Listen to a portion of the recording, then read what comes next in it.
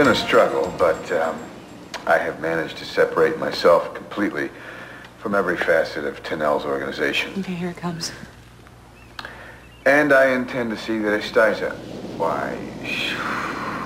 Sorry, love. Stays that way. Stays that way. These long legs are going to be the death of me. Why the hell couldn't dear old Mum and Dad have left me on the doorstep of some American family, huh? Then I wouldn't be having all this trouble with the bloody Yank accent. All right, I'll try. Then I wouldn't be having all this trouble with the bloody Yank accent. That's good. That's really good. So? Yeah, I do. Wouldn't be having all this trouble with the bloody Yank accent. Oh, that's good. You got it down. Oh, yeah, it's a good thing you weren't in the beginning. It was bloody awful. Look, if I'm gonna pull this off, I'm gonna have to know exactly what I'm saying in advance, because if I start improvising, I'm gonna be in big trouble. Well, we'll keep it simple. If you want to take a break right now, I got something you could take a look at. This is a note I found in Flame's cottage that Quinn wrote to her.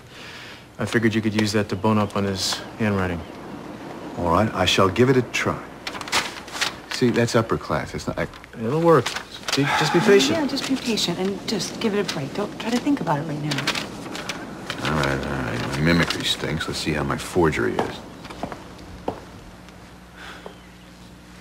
Don't say anything for the time being. I'm gonna call her. All right, mate.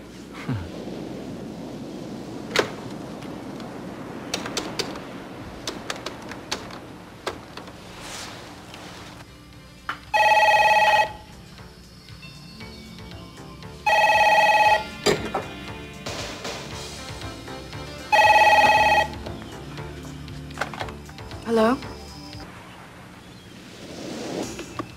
Hello?